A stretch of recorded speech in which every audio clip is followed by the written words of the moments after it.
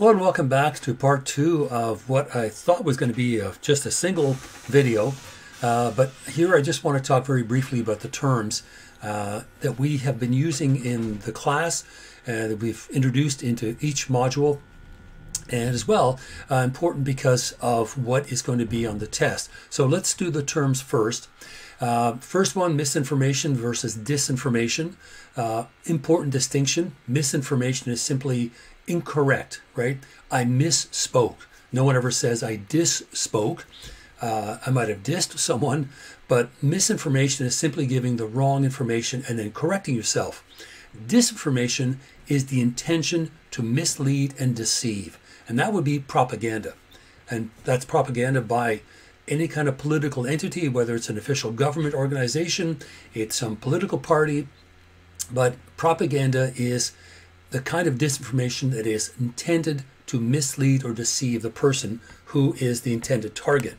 So those are two terms that are important. Willful ignorance. That is really, again, relating back to Francis Bacon's idols of the tribe, right? That's us, to be willfully ignorant. The real enemy, right, is just not skepticism, in other words, not knowing, but simply false knowledge.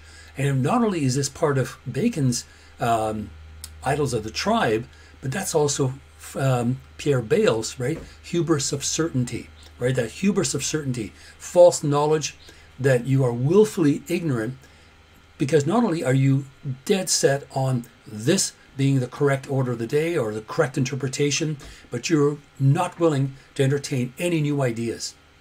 So you are willfully ignorant of facts that will contradict your position. So when we choose to insulate ourselves from new ideas, we're suffering from a kind of willful or intentional ignorance. I don't want to know the facts.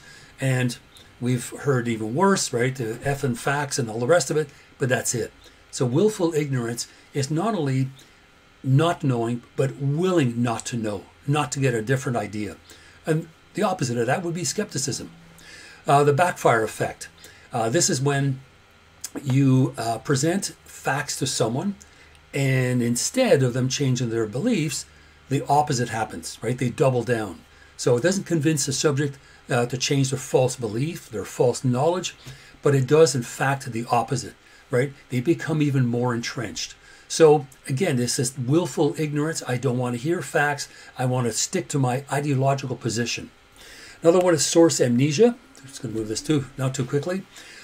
This does happen. It certainly happens to me constantly, which is why I have to, write down information when I read it somewhere. Where we tend to forget where we read something. We remember the content, hopefully correctly, but we forget where we read it or heard it. And so both the backfire effect and source amnesia are important because if we are unable to locate and identify where we read or heard something, then we start to sort of embellish it and we can't go back to correct ourselves. So those two really work well hand in hand in producing and maintaining, right, especially maintaining false information. Skepticism, which is a term we have been using quite a lot in the course. It goes all the way back to Socrates, and it is this desire to continually search for new answers, right? That continual search for truth, which, if anything, motivates all of the thinkers that we have already looked at and will be looking at in this course.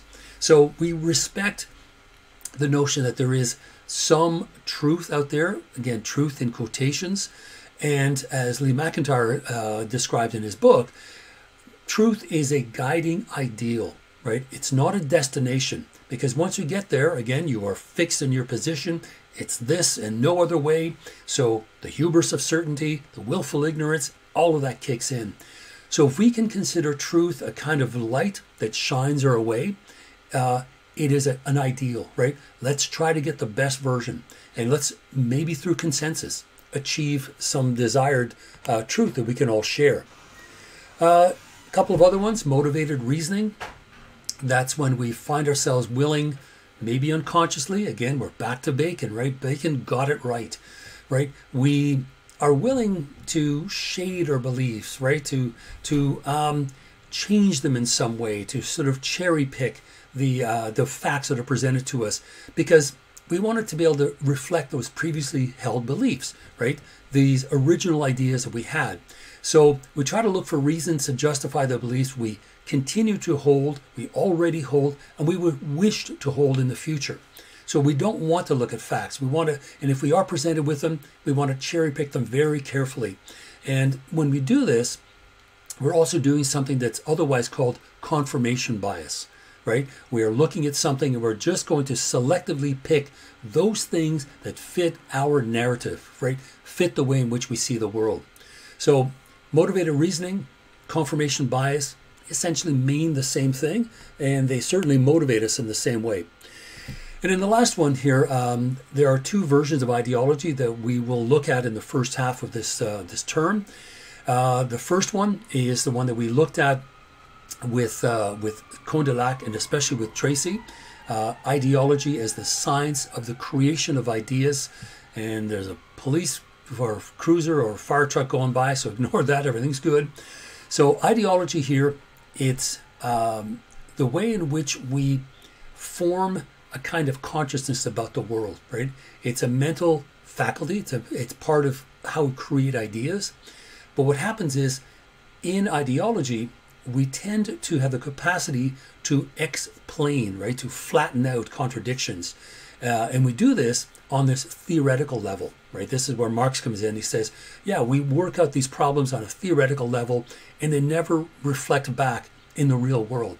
And that therein lies the problem, right? With ideology.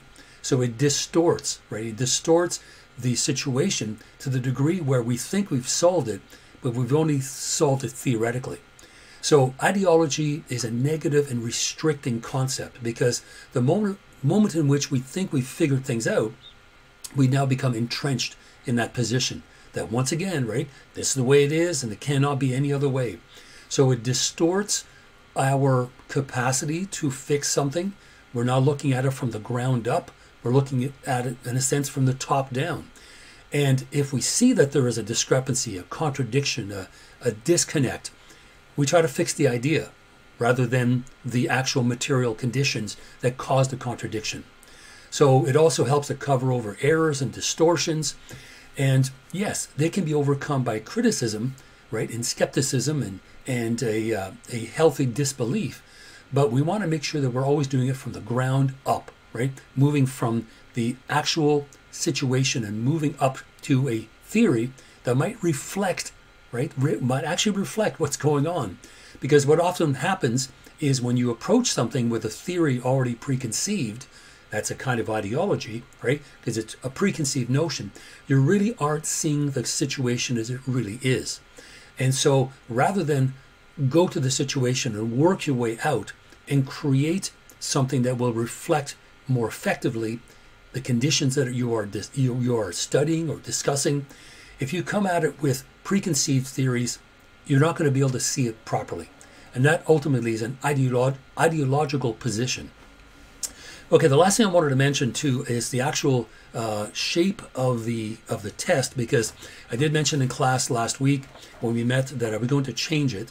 So the test is actually in two parts, and we'll talk about it more when we see each other next week. But I just want to say that it's in two parts. The first, both sections cover modules 2 through to 6. And the first section is called Identify and Explain. And very simple, for each response, briefly explain 1, what the term means, 2, its significance in the course material, and 3, the thinkers or theorists that are associated with the term. Now, in certain cases, that term may have more than one theorist or thinker attached to it. So what I'm thinking here is all kinds of words like willful ignorance and motivated reasoning, ideology, scholasticism, the scientific method, deception, superstition, what is a virtuous atheist. All of these things are terms that we've used. So I'm looking for you to be comfortable using those terms both in your discussion in class, in raising questions, but also in your essay. So rather than sort of trying to describe something, just use those terms. So all of those are important and useful. The only one that you need to be careful of is the term ideology. If I have it in the identify and explain, I will identify which one I'm looking for you to explain. So those are the kinds of ideas that in the first part, identify and explain. The second part, also some choices.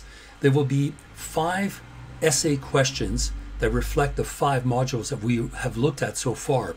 But I want you to only answer 3.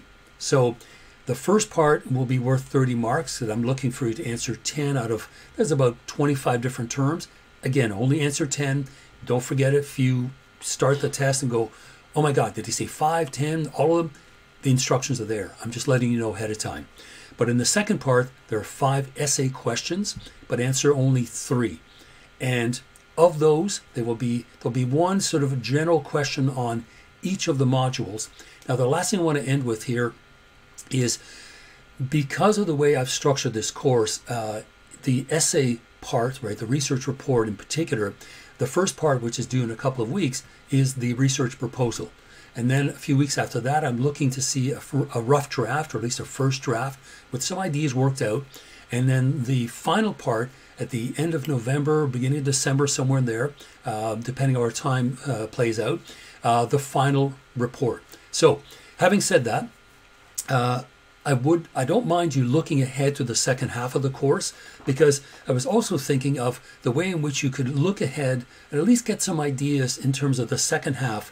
And I thought perhaps you could look at Nietzsche's view of language, this notion that we are kind of lying to ourselves in being authority figures and being authoritative and objective. Nietzsche doesn't believe we can do that, and that language has that slippery quality that somehow is always evasive. Now, you could match that up with Tracy's notion of ideology. If that's the case, if the way in which we formulate theories and ideas, and we disseminate them, right? We speak out loud with other people. How does that factor into Nietzsche's notion that language is slippery, that it always evades us, right? Can we come to an either comparison or contrast, or at least some balance between these two ideas? That's one of them. Another one would be Max Weber's charismatic authority. Compare that or contrast that with Bacon's Idols of the Cave, because that is, again, our upbringing, our education, what we consider to be authority figures, right? So now you can take something from the first half of the course and match it up to something in the second half. You could also look at Hannah Arendt's notions of totalitarianism and look at Plato's Noble Lie, or even Guy Debord's Society of the Spectacle. Again, I'm not saying you cannot. Please, absolutely do look ahead, because there could be some things that, if you're not quite sure, might kind of really strike a chord and you say, yeah, I want to follow this up.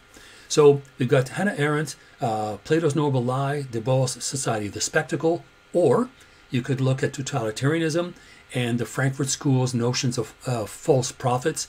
You could also match that up to Max Weber's charismatic authorities, because they essentially are talking about the same people.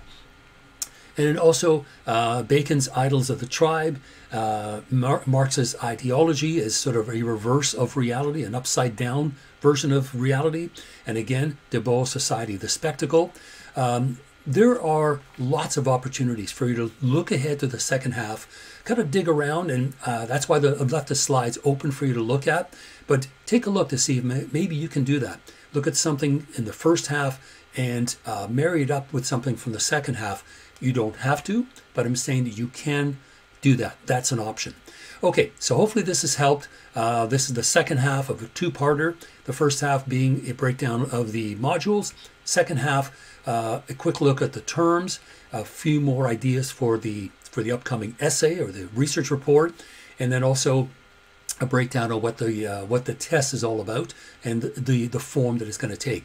So thank you very much for watching, and I will hopefully be seeing you soon back in the classroom. So take